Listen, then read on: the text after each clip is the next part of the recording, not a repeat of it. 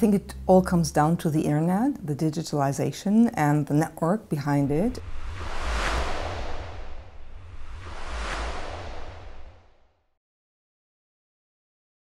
It's two things we have to keep in mind. The first one is the change of business models. So traditional media companies have to reconsider how they can sell their products because they put everything online, available for free for quite a while, more than 10 years, and users got used to that, so they expect to get the things for free.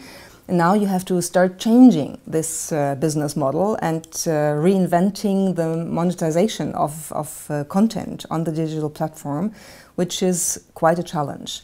So reinvention of business models, transformation of business models is one major challenge, I guess.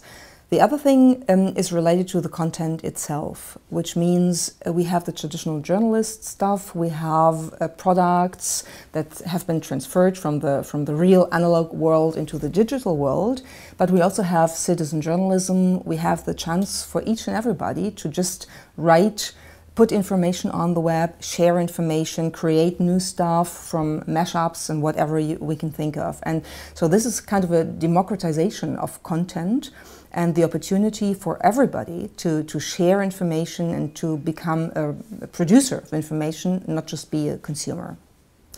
I do feel that there is still space for traditional journalism because helping people to stay online with things going on in this world is not so easy today, and traditional journalists do exactly this. So they offer a packaged version of our world, be it what's happening in business, be it what's happening in politics, be it what's happening in culture, society.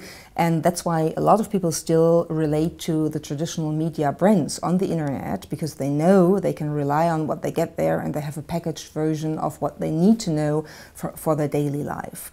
The other thing is it's a complementary relationship between blogs, citizen journalism, the democratized public sphere on the web on the one hand side, and traditional journalism on the other hand side. I think we need both, and they are very much complementary and go together well, and a lot of media institutions learn that they can combine it. The Guardian in Great Britain, for example, does it in a real extraordinary way.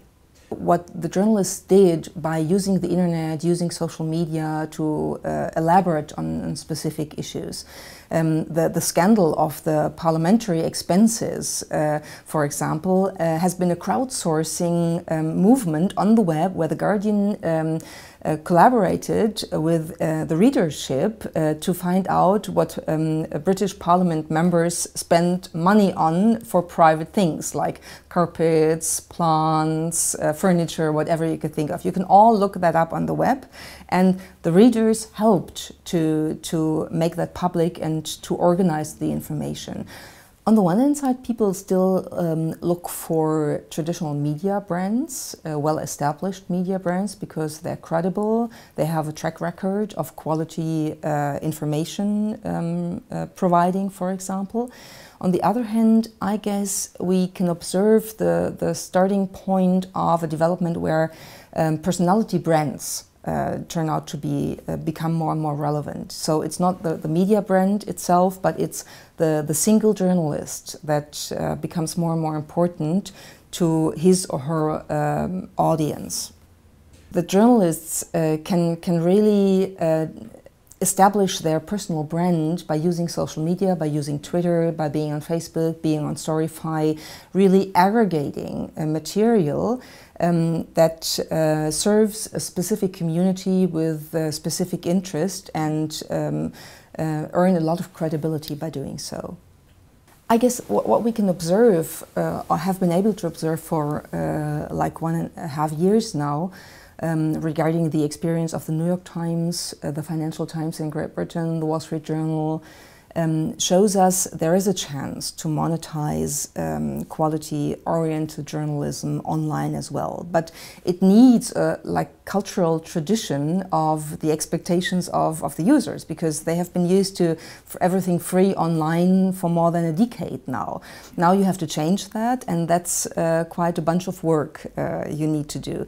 On the other hand, if we think of buying a Starbucks coffee, yeah, you're quickly at 5 francs you spend for one coffee.